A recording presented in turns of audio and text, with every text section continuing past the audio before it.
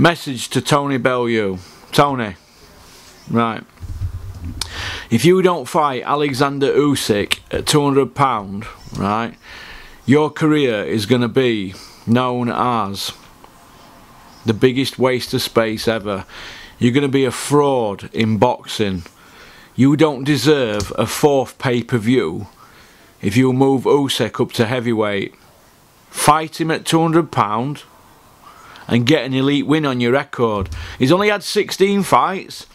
Now, when you were fighting Cleverly in your 16th fight, you were screaming blue murder there. You was a novice. Now, Usyk's had 16 fights. But he can fight, can't he, Tony? And he's a southpaw. We all know what happened last time you fought a decent southpaw, don't we? You've only fought one guy who's been elite, and he iced you. Ice, ice, baby. Nobody's saying you can't fight, Tony. But you need to fight Usyk at £200. We don't want to see you move Stevenson up £25 to fight for your old WBC belt. We don't want to see that. Stevenson's a light heavyweight. We don't want to see you fight him. He's 41-year-old. We want to see you fight Usyk, a young lion. We want to see you with an elite win on your record to justify these 4 pay-per-view fights that you're having. Froch only had 3 pay-per-views. The guy fought wars. You need to fight somebody, Tony, and get an elite win on your record. Because at the moment, I don't see a win on your record. David A shot to bits. You beat him twice. Well done. You did what you had to do. Cleverly, you dragged him up £25 and won in a split decision in a stinker. Fight Usyk, whatever he's called, fight him at £200. Don't be getting Eddie to save your neck with all this. The WBA have thrown a mandatory in for Lebedev. Since when has the WBA wagged Eddie Hearn's tail? Come on. We know what's going on, don't we?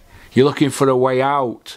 Well, I'm asking you, Tony, on behalf of all hardcore fans and the people in the boxing industry who all know that you're a fraud, but they're not going to say anything because they all want to work with Sky. They all want to work where you're working. But you can't keep saying you're best cruiserweight in the world because you've got a win over Makabu, who put you on your ass.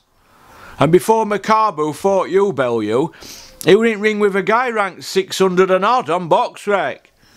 Come on. Fight Usyk. Be a man. Get a legacy win on your record. You've got a chance to beat #1 pound for pound fighter in the world here if you beat Usyk. Come on, you can do it. Don't be bottling out or thinking, why should I pay sanctioning fees when I can fight for no belt? Because you don't need a world title now to get on pay-per-view. That's what's fucking wrong with this pay-per-view model. Too many of you thinking you can bend rules and fight for no world titles and fight shot guys because you've got a bit of a story and a bit of an history and because you flipped a few tables over. We want to see proper fucking fights. Usyk is a matchroom fighter now. You're a matchroom fighter.